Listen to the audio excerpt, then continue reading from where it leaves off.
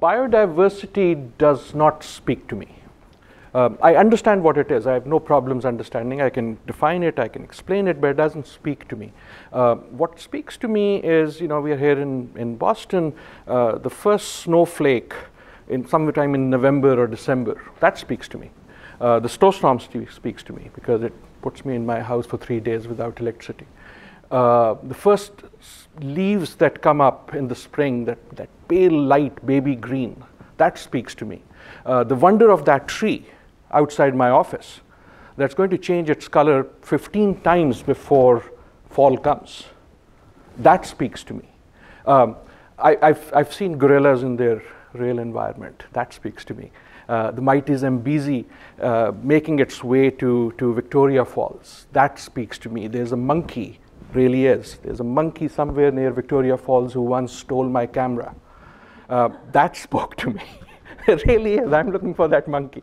That speaks to me. A lot of things speak to me, and not all of them are beautiful and wondrous. The mosquito, the dengue mosquito, speaks to me. The fact that the dengue mosquito is carrying disease to places where you didn't have dengue, that speaks to me. Bugs and bees that I don't get to see but which pollinate the world that gives me my food, that speaks to me. Microbes that are in the soil, they speak to me. And I'll tell you what speaks to me. What speaks to me is that all of this wonder speaks to all of us. But what also speaks to me is that what does not speak to all of us is the realization of our own responsibility.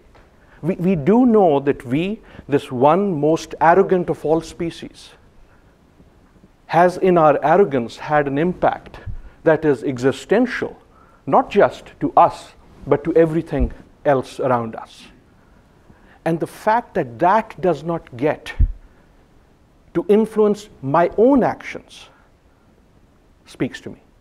And I wonder what will it take for us to realize that in the power that we have achieved as one species that can impact all other species, there is also the responsibility.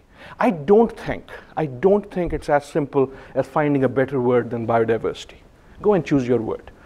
This is a made-up word. Ecology is another made-up word. You can choose whatever word you choose. But I think until we can put some meaning into whatever word that is, no matter how made up it is, nothing will really change. And what needs to change somehow is the realization by this one arrogant species that there are grave consequences to our arrogance, A.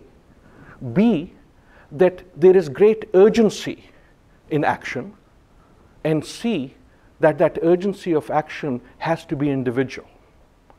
And I wonder what will it take for all of this to speak to all of us in a way that something will change.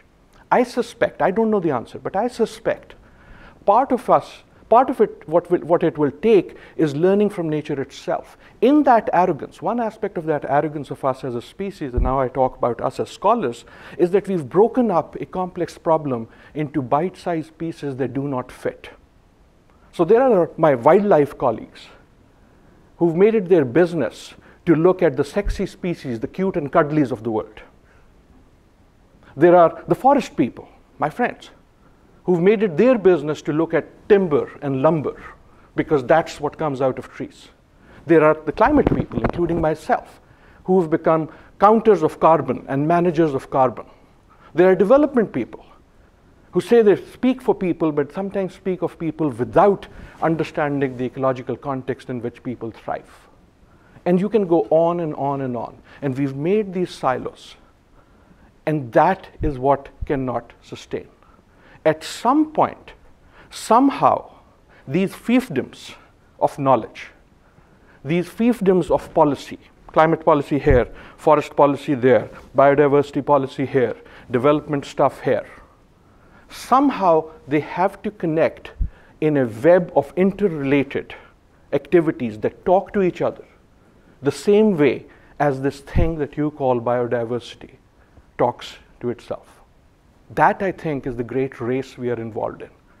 It's a race between human wisdom and human knowledge. I have no doubt that we have the knowledge to do the things that are needed. I wonder if we have the wisdom. Thank you.